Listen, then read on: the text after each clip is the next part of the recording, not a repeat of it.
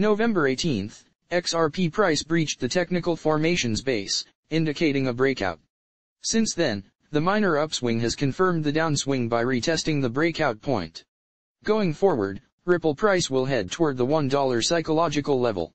A daily close below this barrier will trigger a 15% downswing to the demand zone, ranging from 77 cents to $0.84. Regardless of the bearish outlook, if Ripple price manages to stay above the $1 psychological level, there is a chance of a recovery.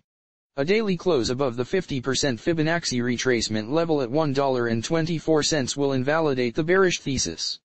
A flip of the $1.41 level into a support floor, however, will open the path to $1.80 and $2.